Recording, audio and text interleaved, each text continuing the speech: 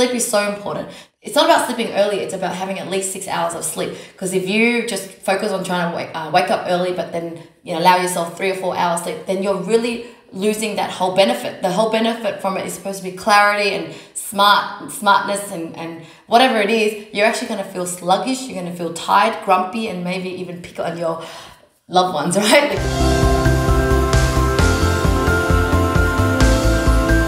Hi everybody and welcome back to my channel. It's Lynn Podetti here, helping you to achieve time freedom so you have more time for self, family, business and life. Now you're wondering how to wake up early so that you could achieve more, but at first you're wondering, why am I so crazy to wake up at 3 a.m?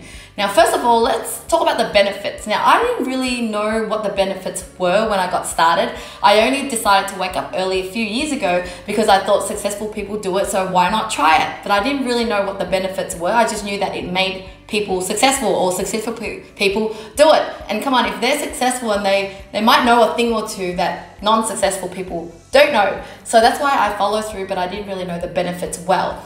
Now, 3 or 4 years ago, I started waking up at 4 a.m. and I would say that my life has changed. I'm more happier, I'm more content, and I also just get more things done that are important to me. Because at the end of the day, unless you're happy and you got everything balanced in your life, it's yourself, time for fitness, time for family, time for your work. If you don't actually have time for those things and make time for it, you're never gonna feel fully balanced and content. The only way to do that is waking up early. Now, the benefit that I found is not just extra time, but it's also the energy. So in the morning when I wake up, I have so much energy and my brain cells is really effective. So this is when I started to come up with some great insights and ideas. I used to go to the gym, but at this moment in time, I actually work out from home on a Zoom call. But I'm able to fit in all those extra things in the morning that is important. Like, to get more energy is by also doing some exercise to boost that energy. So I was able to achieve overall more ideas and insights so that I could actually use it for my business. I could plan out my week, plan out my day much easier, and I have time for journaling, which is very healthy for the mind. I also have more time to work on the important work. So early in the morning when it's so tranquil, I can actually focus on high impactful work that requires a lot of my thinking, or I would spend more time doing content planning, like what I'm going to talk about, or creating content for Instagram or YouTube. This is where my brain is fully clear and can actually come up with those content. And of course, by having all that time to myself and clearing my brain and having all that proactive time to myself, I'm able to then at 7:30 when I spend time with my kids preparing them for lunch, I'm not as thinking about work, like, oh my God, I have all these to-dos, because I've already done all of them and done it prior to everyone else waking up. And so when the time I had to prepare the kids, or even throughout my day, I'm not as feeling rushed because I felt like I've already achieved the key things in my day. Okay, so you probably get it, all right? I want to wake up early because it sounds great. I want to be successful as well, but how to actually do it? Now, what I did was back 3 years ago, I can't remember, I woke up at 5 a.m. I started at 5 a.m. actually, because I saw someone that I knew that could wake up at 4 a.m. So I felt that it was possible. So sometimes you hear about it, but you don't feel like it's possible. You think that it's like, I don't know, they're crazy or they must be different. But when you know someone personally and they could do it, it just gives you more confidence. So I'm telling you now, if I can do it, you can do it. So use me as that example of that person that can do it. So then I wake up at 5 a.m. only to realize that I only gain about an hour before my kids wake up. A few weeks later, I decided to wake up at 4 a.m. to just give myself more time. And yes, it was a big shock to the system. It's like from someone that wakes up at 7 or 8 to then all of a sudden 4. I was very sleepy for a few weeks, but I pushed through. By the time it was afternoon, I'm quite tired, but I was very mindful of what time I sleep. So people always ask me, what time do you actually sleep then? Well, let me tell you, another limiting belief that stops people from waking up early is thinking they need 8 hours of sleep, because we're all told that you need 8 hours to sleep, but is that really true? It's not really true, because now I've realized that I actually only need 6 solid hours of sleep. So what happens when you allow yourself to be quite tired by the time it's 9 or 10 p.m. is that as soon as you go to bed, you're dead asleep, you're so tired. But whereas if you just have all the time in the world trying to fall asleep and wake up anytime, I don't know, your body is just, it's just wide awake. But when you push yourself till 9 or 10 p.m. and then you've got 6 hours of sleep, I just find it myself to have a very solid quality sleep. So it's not about the quantity of hours you sleep, it's the quality of the hours you sleep. So 6 solid hours is good enough. Now, one tip is don't sacrifice on sleep though. So I always make sure I sleep for 6 hours. So there are cases where I have to go out for dinner or something happens and I can't sleep by 9 or 10 p.m. So what do? I actually change my alarm clock to go and push it further so that I have to fit in 6 hours. So my tip for you is don't sacrifice on sleep. Sleep is so important. It's not about sleeping early, it's about having at least 6 hours of sleep. Because if you just focus on trying to wake up early, but then allow yourself 3 or 4 hours sleep, then you're really losing that whole benefit. The whole benefit from it is supposed to be clarity and smartness and whatever it is. You're actually going to feel sluggish, you're going to feel tired, grumpy, and maybe even pick on your loved ones, right? Like I was thinking of my husband. I always pick on my husband. Now, what time do you have to sleep? Well, you have to be strict. It's like, all right, it's nearly 9 o'clock. I'm going to go to bed now. The good thing is when you have kids, you have to get them in bed as well. So I love just kind of tucking them in bed and falling asleep as well. And when my husband goes to sleep, he might poke me and say, hey, come back to my room. So I go back to the room. So what time do you sleep? Just work backwards. So if you want to wake up at 6, make sure you go to bed at 11 or 12. But come on, 6 a.m. is not that early, right? If you're watching this because you want 3 a.m., then just start to try to push to make sure that you can have a 6-hour sleep. Next tip is don't start so hard and fast. So if you are used to waking up at 7 and you have no other reasons to have to wake up early, but you want to, then start training yourself to wake up slowly, like half an hour early for the next few weeks, maybe 3 or 4 weeks, and then you push yourself to another 15 minutes. Even if you did 15-minute increments, it's a lot more helpful. Now, I jumped from kind of a 6, 7 a.m. person to straight to 4 a.m. I have the motivation because my kids wake up and I don't have any time for myself. So I just really bite my tongue and just really did it anyway. But I know it's harder when you actually don't have a reason to. Maybe you're not married yet or you don't have a partner.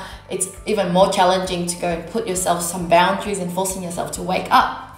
But write down the list of the reasons why you want to wake up early. How serious are you about your success? What are you going to do in those hours?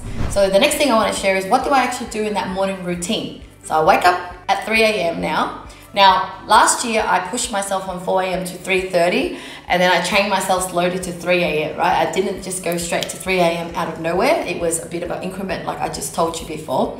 But the next thing is, the thing that I still do is leaving my clock, my alarm, my phone outside of my room. I don't sleep with my phone and I have the alarm on loud. So at 3 a.m. when it rings, I run quickly to turn it off so that I don't wake up the family, and it forces me to be wide awake. If you leave your phone next to you, there's a high chance you're going to actually press snooze and then you fall back to sleep. And I still do it to this day. If I ever happen to accidentally leave my phone there, it's almost impossible to get up.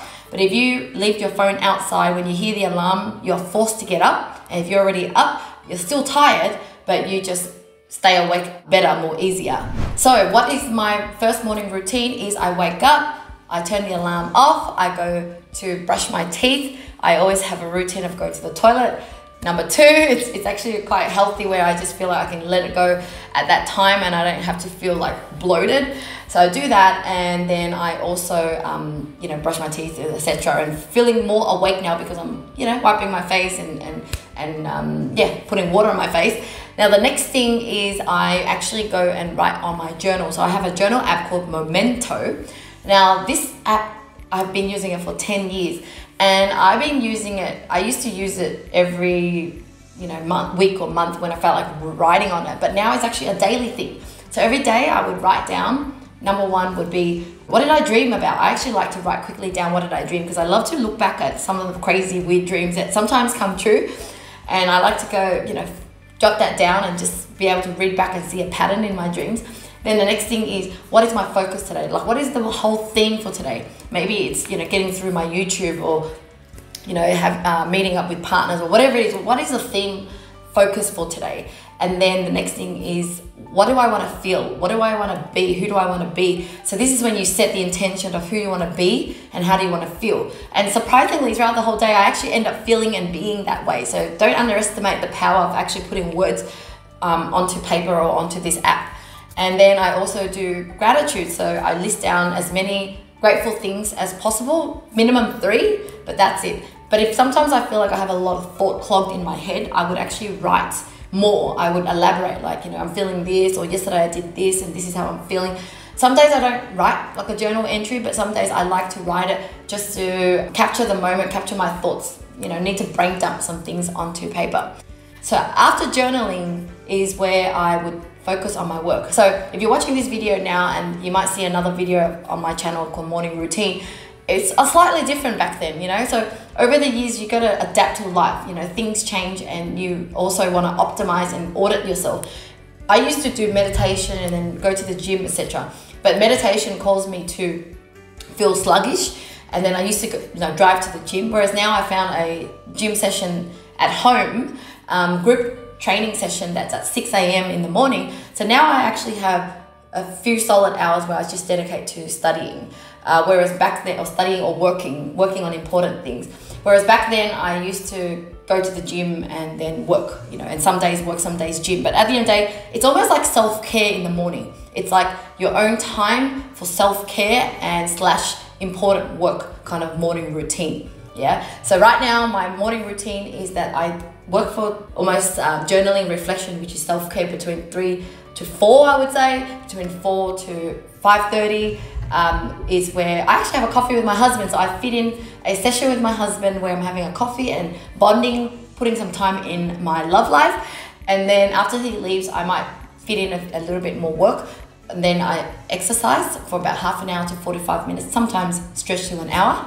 But by around 7-ish, the kids wake up. The kids are now 5 and 7, so they do sleep in a little bit more. After that, it's mummy duty time. It's taking them to school, etc. And then coming back to work about 9:30 a.m. where I go back into work. Now the work is kind of a little bit different. It's more distracting because there's team members that are logging in, asking questions, and I'm responding to the day-to-day kind of work. Whereas in the morning, it's a different kind of work. It's work that is more high level. You almost feel like you're looking into yourself and seeing, what do I want to work on, versus kind of the daily work is very inside and kind of more reactive, right?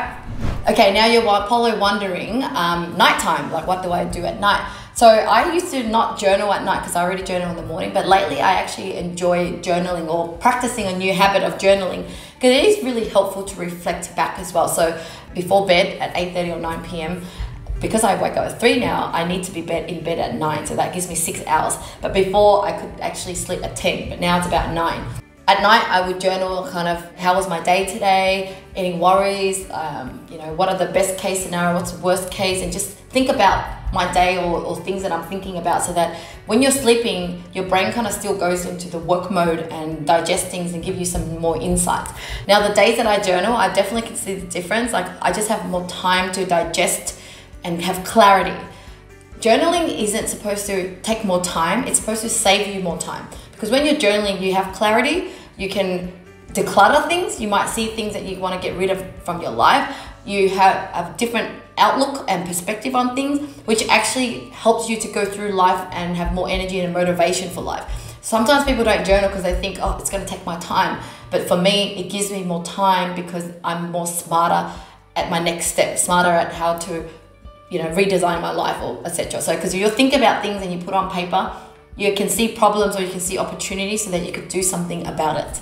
So there you have it. A recap for you is start somewhere. Do commit to waking up early and start somewhere, and know that it's hard, but you can always transition slowly. And if I can do it, you can do it.